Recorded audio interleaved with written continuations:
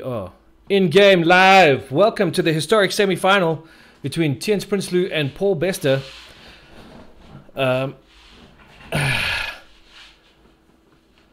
This should be a very good match. Joining me in the commentary or shoutcast position is Ryan Lello. Hello, Ryan Lello. Hi, everyone. I'm here. Do not worry. Your commentary is saved. Yes, because I don't talk. Okay, looks like we have a little goblin action on this side versus Sultar. I'm assuming one of the many Sultar decks. You guys were not very creative in that. Come on, I expected more. You're just upset because there were only the two Jund decks and neither of them are going to get to the final. I don't see that as a relevant point in this discussion, but you know, I'm just saying. I'm just saying. Okay, if I have a look at this right now, I see Theuns has got a lot of little gobbos running around here. I do see quite a bit of removal in Paul's hand. I see two Heartless Acts. There's a couple of other things there I can't quite make out. Definitely a Swamp, and what is that card? I'm not sure what that is. I wish the screen would be bigger for me, but it doesn't want to be. If I could close this mini feed in Streamlabs, I'd actually be able to see more. But hey, what are you going to do? You know. So, goblins. It looks like missing a third land drop over here. Quite unfortunate. So let's see what line Theuns chooses to take over here. It might be sack the treasure, put a war chief into play.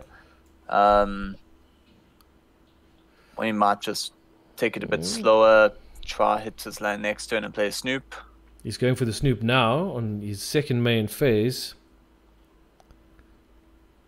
So there's a land. Okay, so unfortunately, won't be able to play it with the Snoop because a land is not a goblin. And the Snoop is gone. He is done snooping for today. For now. There will be no snooping right now. Just to do the whole the run around. Welcome back to the Magic the Gathering Arena 2020 Championships in partnership with Comic Con Africa, Easy Gaming Group, and the Geek Home. We wouldn't be here if it wasn't for some of our amazing sponsors who've really jumped in and helped us out immensely with prize support and getting us to this point where we're able to host these events. And so we just want to say a big thank you to Dungeons and Magic, to the Luck Shack, to Rabbit Knoll Gaming, to Unplug Yourself, to Vein Venom Inc., and to Protea Gaming. Thank you so much for all of your support. It really means the world to us. Thanks to chat, you guys. I don't know if you guys have seen this, but we are now affiliate on Twitch. Thanks to everything that's happened today. And we also have some new players that are going to be joining us on Ignite Your Spark, which is quite exciting. I see the Goblin War Chief hits the board. Goblins all now have haste. Yes, and the reduction in mana cost, which is going to help Theuns out a lot. Yeah. Considering that he missed the land drop.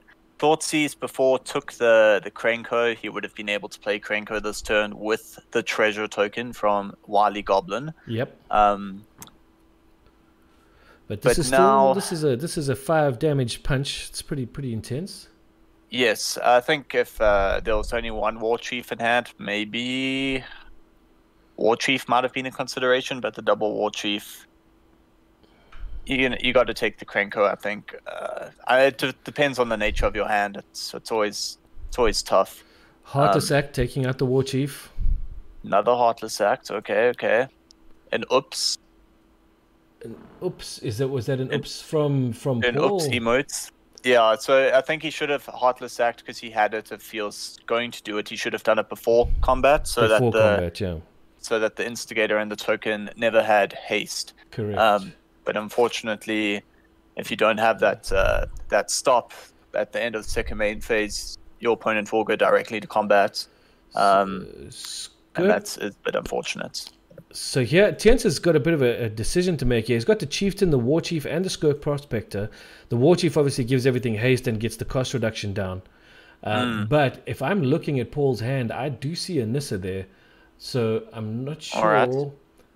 Remind me what Goblin Chieftain does? Or can chat just remind me what does? Any chance someone in chat can remind us of Goblin Chieftain? I'm not too au fait with all the There's too many goblins. They all do too many things. It's hard to keep track. But that is a solid punch. That brings Paul down to 9 life. Okay, we've got an Uro and a Nissa in hand for Paul.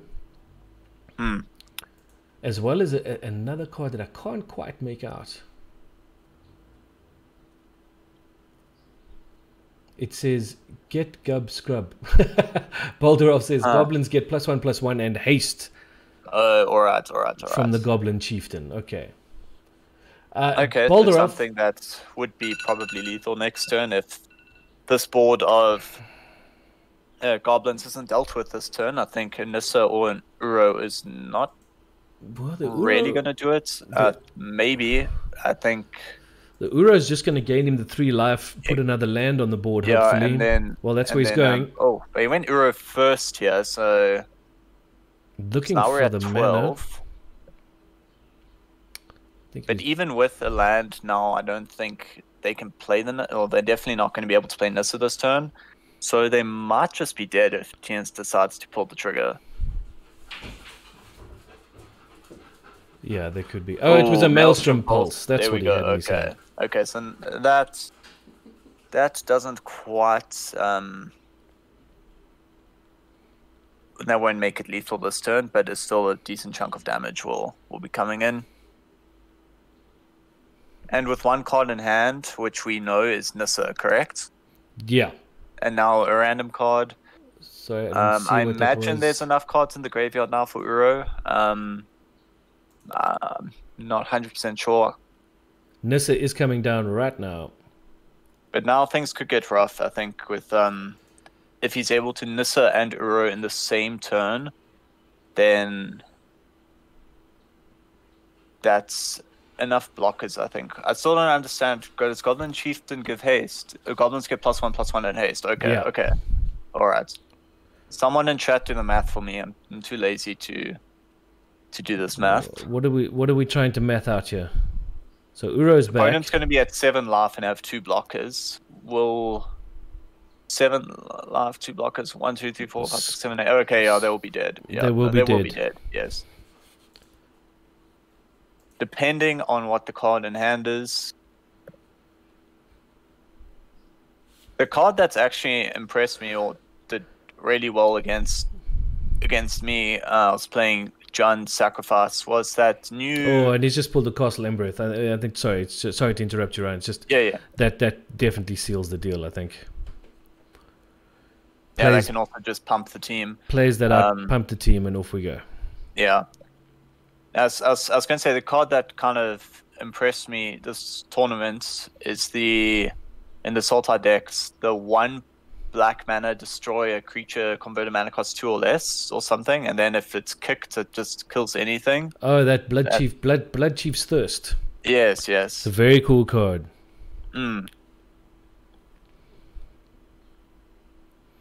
I personally like that card a lot.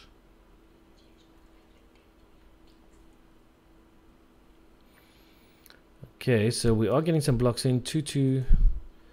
Yeah, it's not 8. enough. It's lethal. The damage is lethal. And I think even with Skirt Prospector, you can sack the goblins that are being blocked to add extra mana to use your Castle Embereth if needed. It's exactly what he's doing right now. It was. He's just I think it was a lot. He doesn't need to do this, but no, he doesn't. But he could be playing around the exact card that I was just speaking about.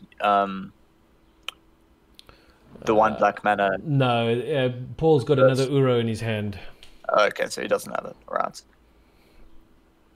Okay, so that should be it. Game 1 to the Gobos. Game 1 to the Gobos. Just getting the formalities out the way over here.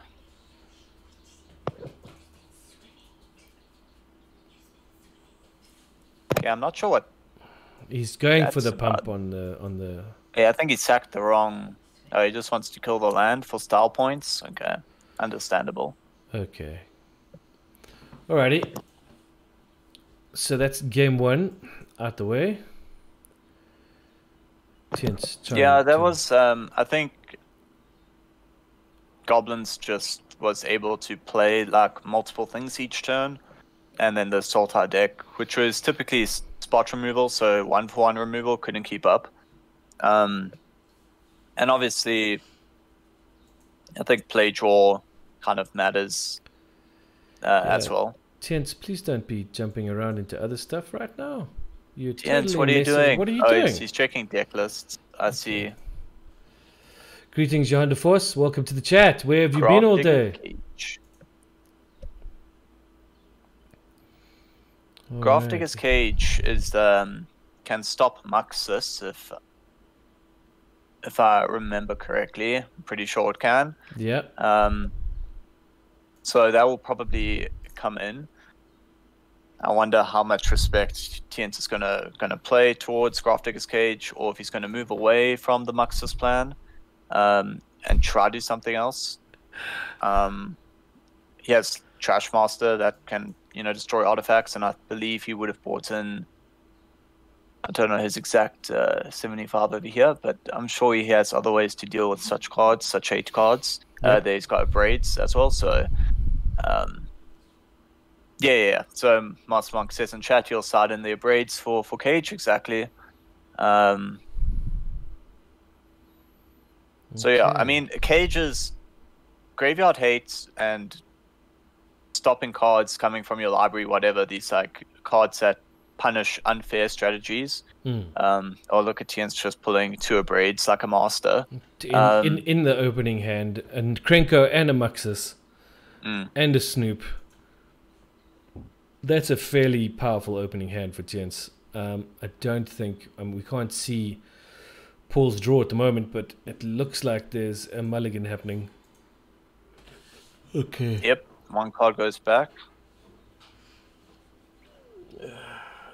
The thing is with the Abrade, I'm not sure how much it actually does if it doesn't, if it's not destroying an artifact. So that's like the point I was trying to get to, is sometimes in these decks where you are kind of shut down by Grafdigger's Cage, the cards you bring in to stop it are not necessarily good. Yeah. Besides from only dealing with that one specific hate card that you're worried about. So it's always like a kind of push-pull, like how much respect do you want to pay towards this graveyard card, or do you have enough plan B to push through it if that card comes down? And sometimes you just got to accept that, okay, if they have it in the opening hand on turn 1, great. If they don't, then my deck's more streamlined, then I don't have to put these bad cards in my deck. So it's always interesting. Sure. But let's see. Using the Snoop to play a Snoop. Snoop found another Snoop. The Snoop. And if I'm not mistaken, I'm seeing a Hydroid Crassus, a Disdainful Stroke, and 2 other cards I can't quite make out in Paul's hand. Unfortunately, the screen is very small for me. That was interesting. To play the second Snoop, when he had a Wily Goblin, he might have been able to power out a Muxus, so he chose to put another Snoop into play rather than develop his mana. And I think second Snoop is just it's just a 2/2. Yeah, thanks Moss Monk, if that's what it is. Sorry, Moss Monk just saying it looks like those 2 cards are Languishes, which are Languishes. -4 to all creatures. Yeah. So it's just the presence of board wipes. I don't think I would have played the second Snoop. I think I would have played the Goblin instead and drawn the Snoop. Because now having a Snoop in hand, the second one is quite good to try rebuild after a board wipe. Yeah. And now you're kind of playing a Krenko on an empty board, which isn't that exciting. Yeah, I think perhaps I agree with you. I don't think I would have played the second Snoop out straight away either. But let's see where this goes. Of course, we do know now that Paul has a second Languish in his hand, and it looks like a Thrill of Possibilities now, although I'm not sure if that's correct. Thrilling. Can't quite tell. Main phase Growth Spiral probably means that there are a lack of lands. Oh no, it's a Triumph. It's a Triumph. That's what he had in his hand that I thought was the Thrill of Possibilities. But still got that Crassy, holding on to that Crassy, a Languish, and a Disdainful Stroke with Uro in the graveyard. So holding on is kind of smart. I think while it will pay off. I don't. If you played Crassus that turn, you'll have a 2/2, and the Abrade would find a home in destroying it. At the moment, the 2 Abrades are dead cards. They're not really doing anything. Sure. So if you played the Crassus there, you're giving value for Theuns to use his sideboard card, which you wouldn't really want to. Sure. I don't think so. Yeah. Also, I think he's also waiting for Theuns to build up a bit of a state and then get a lot more value from that second language. At -4, you could clear quite a lot of gobos off of a board. The thing with Krenko now is that Theuns doesn't have to commit any more creatures to the board. He can just sit back on Krenko and tap it every turn to create more threats. Sure. And then the languish is really gonna just... Oh, okay. Witch's Vengeance Make does goblins. a thing. Make goblins. Do it now. Make extra goblins just for fun. Do it now. No, he's not going to. The goblins are gone. There we go. Oh, that was a blast. Thanks very much for the comments, chat, about the setup in the stream setup. We really do appreciate it. We worked pretty hard on it, so we're glad you like it. We'll try and make it a bit better next time. See if we can get a bit more space at the top of the screen there. I'm sure we can make a plan. Ooh. Oh, Muxus got disdainful stroked. Just backhand slap out of the game. Pow. Slap him to the graveyard. Foot sack, Muxus. You boys having fun? Yeah, well, the Gobos are getting a bit of a shellacking in the second game here, Adaman. We've got Uro coming down out of the graveyard. Is the chat very active? You guys having fun, chat? Wow, chat looks okay. Atlas7 says, laugh out loud. I'm hoping that was about the backhand smack disdainful stroke for Muxus. So we'll see how that goes. Chat's out and about. Cool. They're having a thing. Cullen Doom thinks we're having a raffle, but he's obviously hearing things. So we've got an Embereth coming down now, which is going to pump things, but also all Theuns really has here is the Krenko. Yep. Those Abrades are definitely currently just dead cards. You could double up the Abrades on the Uro if he chooses. But I suppose. Chat is always. Yeah, I just think. I mean, Theuns is obviously a very good player, one of the best in South Africa, I would say, and I think. But I do think this playing the second Snoop. I think you had 3 chances almost to beat board wipes and counter spells. Okay, he's going for the double Abrade. Yeah. It's like you could first develop your board with the first Snoop. If it gets taken out, then you can play the second Snoop, develop your board, and then if that gets answered, then you got the Krenko, I mean the Muxus backup. But he lets 2 of his main resources die really right in the beginning, which has left him a bit behind now. It's going to be very, very tough to come back. Yeah, I think so as well. Also, the fact that he's now top decking with Krenko on the board, having played out the 2 Abrades. I mean, Krenko can get out of hand. We'll have to see if there's an answer for this, or if a relevant clock can be put on the board. So some deliberate mana tapping from Paul going on. Yeah, I'm going to assume we're going to see that Crassus. Oh no, it's a Nissa. Yeah, it's a Nissa. Just tap your non-forest lands. And Languish to get rid of the Krenko, and Theuns is wide open here. Yeah, this is going to be very difficult. Move. Like a Muxus off the top might be, could be pretty good. Yeah, he didn't get it. He pulled a land. Just a land. Johandefor says, hi, Adam. Hi, Fossy. Fossy. This is a tense game. I'm loving it, says Raven Array. Yeah, this is a very good game. Yeah, I think it's turned out a lot better than the first game. First game was just a goblin moshing. Oh, on a side note, chat and fellow commentators. Oh, here comes the Cressy as a nut. Oof, this is a big Cressy. Yeah, that's big. We have all-brother final in the newcomer tournament. We do indeed. Anthony and Damien Eaton will be going head-to-head for the title of 2020 Arena Newcomer Champion. And that'll be happening at 5 o'clock. Wow. Nissa piling on the pressure here. We're going to take 6 to the face for Theuns with a Cressy in reserve in the air for next turn. Unless there's an answer coming soon, I think that Paul's going to take game 2 fairly comfortably. Yeah, I don't even think Muxus gets out of this. The Goblin Matron says you can go find a Goblin card. Yes, but I don't think there's enough mana anyway to cast Muxus if you go fetch it, but let's see what happens here.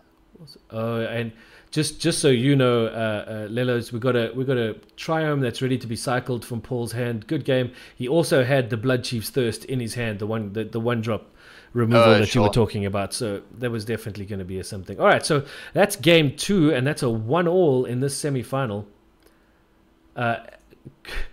Cullen Doom asking me to ask Adam, and Adam, how does First Strike work? I'm Adam, here to host tournaments, not answer questions. You're here to what? I'm here to host tournaments, not answer questions. There's your answer, Cullen Doom. Nice one. Good. I'm a lot clearer on First Strike.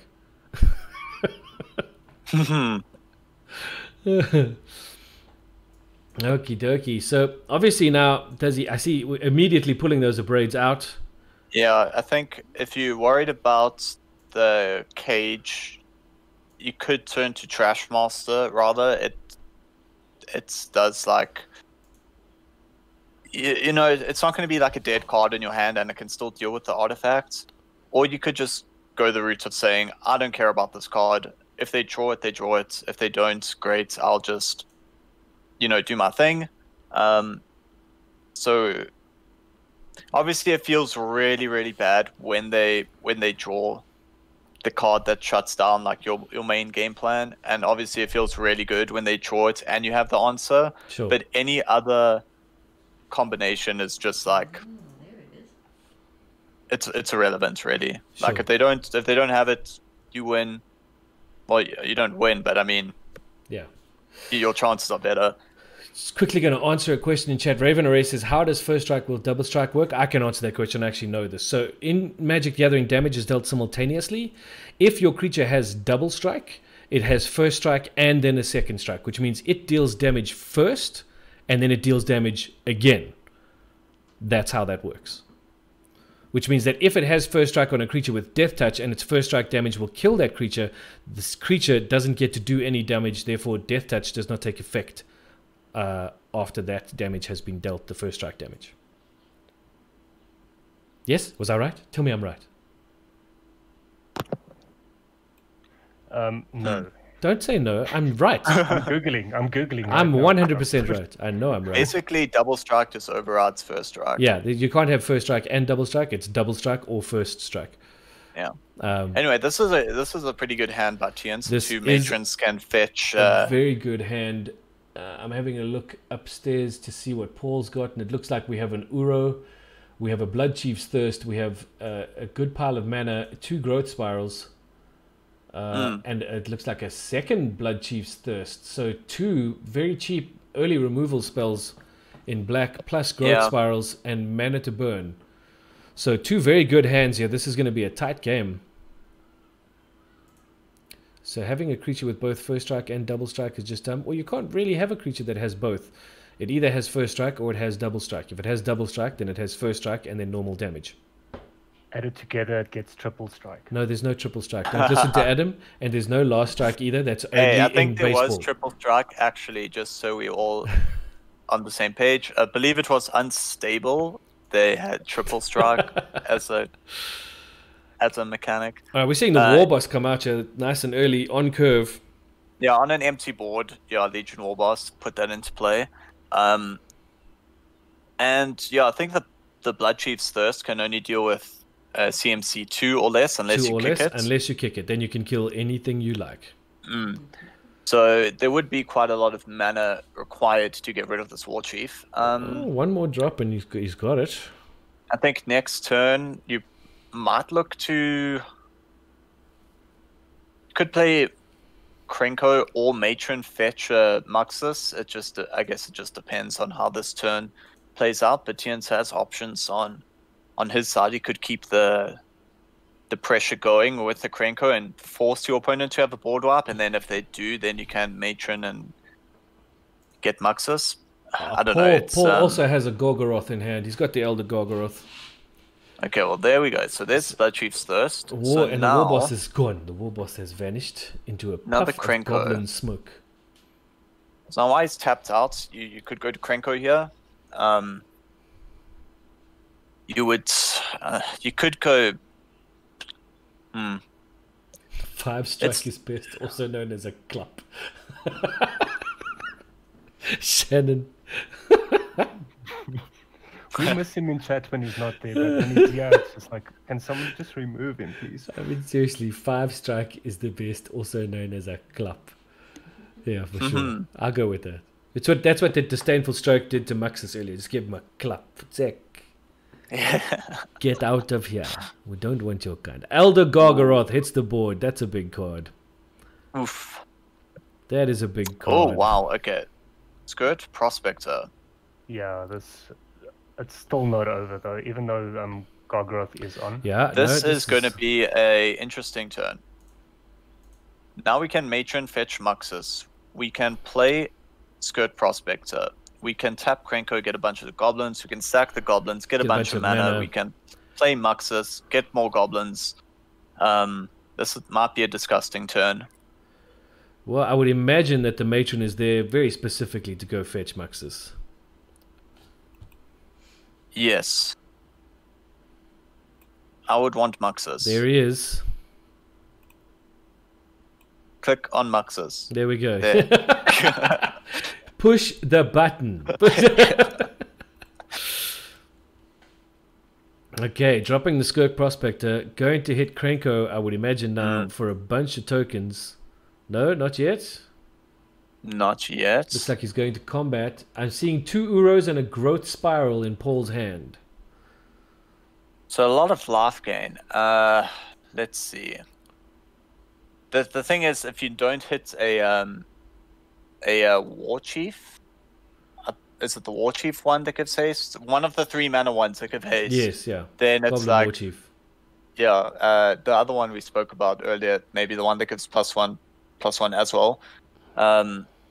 You know, that could be a problem because then you're just putting power into play, but pumping your creatures and giving them haste, plus putting a bunch of power into play might be enough here. We'll have to just see what they hit. This is disgusting. Oh, he's still sucking. Okay. Wow. Disgustipating. Here we go. Oh, whiffage. Not the greatest hits there. Pulls a Krenko. That's pretty much it. Krenko and another war boss. Okay, yeah, all right. Sorry, I didn't see the other war boss. It all happened so quickly. This is okay, but now with the Skirt Prospector, no haste. That's a good point, Moss Monk. No haste.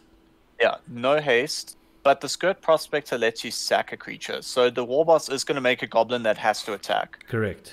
You can sack it before blocks so that the Elder Gargaroth doesn't trigger its ability. Just got to... I believe Theuns would need to activate full control if he wanted to get that stop directly after declare attacks. So let's see if he... Okay, cool. Okay, guys, just to let you know, if this game does run over time a little bit, that's what we're going to let it do before we jump to the final for the newcomers tournament, okay? Just letting everybody know. So now Theuns sacks the goblin so that there's no free block from the Gargaroth. Yeah, no free block from the Gargaroth. Can't make a beastie, can't gain life. Can't draw a card. Yes. And he can do the same trick on the way back. So if Gargaroth... Oh, no, wait. Gargaroth would attack, that would trigger, so you can't really do anything about that. Yeah. Okay. Now, I'm a bit confused here, I believe... Oh, he pulled another Blood Chief's Thirst. There is removal on the board for Muxus if he needs him to, but is Muxus who you would remove now? If you had that removal in your hand, who would you go for? Probably Krenko. I don't think Muxus does anything once it's on the board. It's just a 4/4. Okay. Now, I'll probably want to get rid of Krenko. He's gone for the attack to draw a card. Obviously looking for something. Looks like he's pulled a Triumph. Probably not what he was looking for here. He's got a 6/6 that's coming in. Theuns is deciding whether or not to block or not block.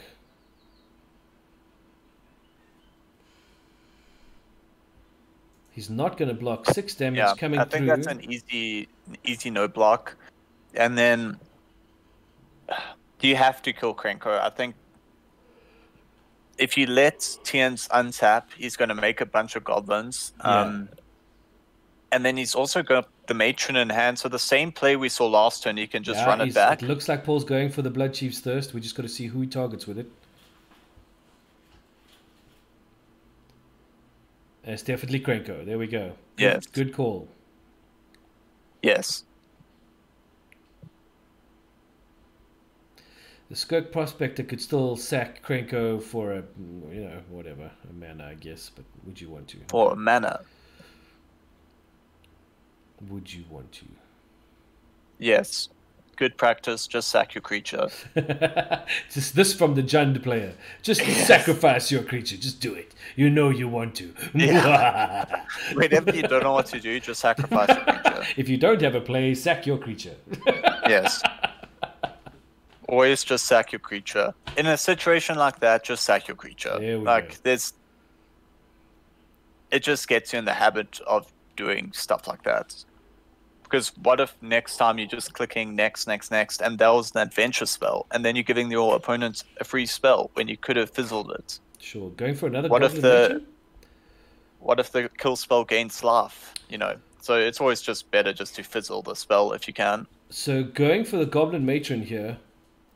Do you think he's going to try and pull another Muxus, put that Muxus down, and send the other one to the graveyard? I'm not sure. He could also get like Chieftain and then play Krenko, and Krenko has haste as well, and then give all the 1/1s haste, and then there's a lot that you could do with that card as well. So yeah, I'm not 100% sure what you meant to get here. That was my phone. Sounded like someone just bumped their head. Thing is, with the Muxus, you'd have to sacrifice your whole board to play it. Sure. But I mean, your board is just 1/1s, and the Muxus is legendary, so you could sack that. Maybe keep the War Boss in play, or getting a Chieftain would give. You could play the Chieftain, sack some goblins, play Krenko. Krenko will have haste, tap Krenko, get a bunch more. There's a lot going for you Muxus. could do, yeah. The Muxus lottery. Let's see. Pull the Muxus lottery. Feeling lucky, punk? Don't call him punk. His name is Theuns. Of Sawaskov. Of, punk. And if you do say it, you got to say it properly. I mean, you got to. Yeah. Feeling lucky. I was saying it ironically. Are you feeling lucky, punky? I know what you're thinking. He already fired 5 shots. Did he?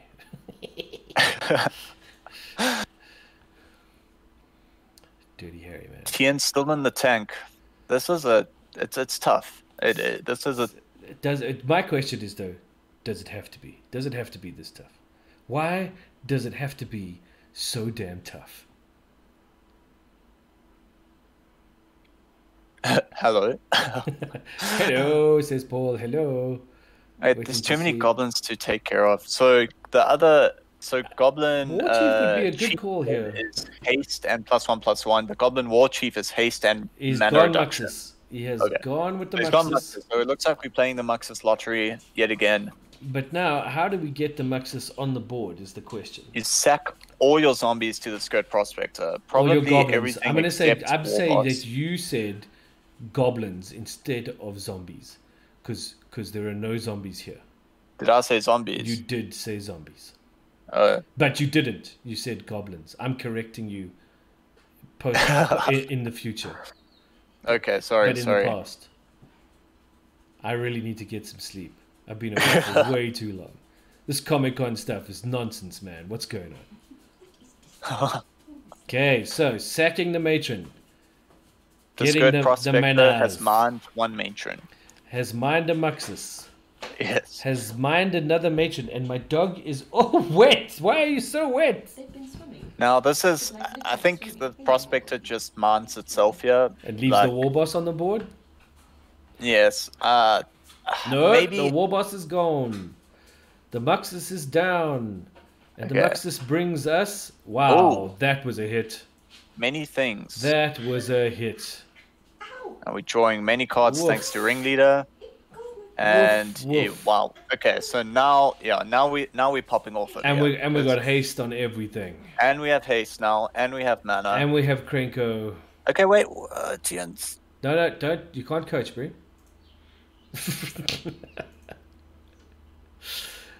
Zombie goblins, says Revan Array. Yes. Zombie goblins. Zombie goblins for the win. Okay, so throwing out the Krenko, I'm guessing Skirk Prospector. Yeah, so now we can tap this and make a bunch more. All with haste. Yeah. And now... Zomblins? So your opponent's on a virtual 17 life. They block the Muxus. They only take 8, 9, 12. 10, so they'll 12. Only take 12 in this case. They'll live. And they've got 2 Uros in hand and a growth spiral. If you were Paul right now, what do you think your thinking would be? You've got 2 Uros and a growth spiral in hand, and you're looking at this wall of gobos coming at you with your Gorgoroth on the board. What are you thinking as Paul, besides cook? Yeah, I'm thinking I'm dead. Yeah, because, wow, gee whiz, a 12-12 goblin. Yeah. You have to block the Muxus. It's very clear. Yes. You have to block the Muxus with, there we go, the Gorgo. So you're thinking, I need Languish. Yes, that would also be a very good top deck. Absolutely. So now he has to decide. He's going to have to gain the life. That side. He's drawing a card. Interesting choice, knowing that he's going to go to 2 life. Yeah, does he go to 2 of this? So he's probably like desperately looking for that Languish. He's looking for something. He's pulled what looks like a Hinterland Harbor. And then a growth spiral off the top. Oh, so he's got another chance at it. He can try growth spiral into it. So let's see, is there another twist in the tail? So Hinterland Harbor's coming in. 2 green mana. Got 2 green mana. So he's going to go for the Uro. He's going for the Uro. He's very specifically tapping those lands. Yes, I think just trying to keep 2 black mana available in case of a Languish draw. Okay, so he gets the life. He draws a Thoughtseize. Not what he was looking for. No. Not what he was looking for. I think that's game.